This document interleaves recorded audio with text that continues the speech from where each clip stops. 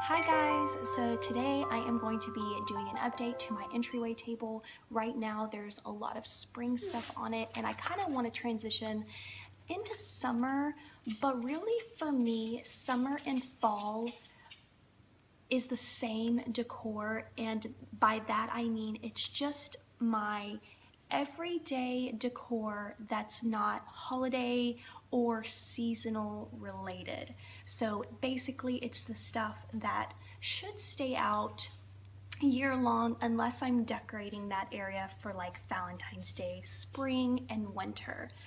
With that said, most of my decor, as you can see from like kind of back here, is very earth tones, very warm, things that maybe that you would correlate with fall, and I love that. I guess that's why I love fall so much. There's just this like really cozy feeling about it, and it's like the gateway to, you know, the season changing and, you know, the holidays coming up. So I guess that's why I've always loved like the warm colors. So just be prepared for, you know, warm earthy tone colors and not really summer bright colors, because that's just not how I typically decorate. So before we go ahead and get started, I also want to quickly talk about this shelf right here. But if you're not interested in hearing this conversation, that's completely fine with me. You can go ahead and fast forward to the video. But there were some comments in my Hobby Lobby haul that I kind of would like to address. So in that haul, I held this shelf up like this. And the reason I held the shelf up for two reasons like this, okay? One, because it's heavy and my right wrist is still not as strong as it should be. Two, I held it up like this because this is how I saw the piece in my mind, okay? So I just kind of want to address a couple of things, you know. I've noticed the people who have commented and remarked I was holding it wrong, LOL, and then I've seen, you know, my loyal subscribers who have jumped in to say, well, maybe she held it like that for a reason. So I kind of want to clear the air there, and I want to say thank you to all of my subscribers who, you know, were very understanding and didn't assume.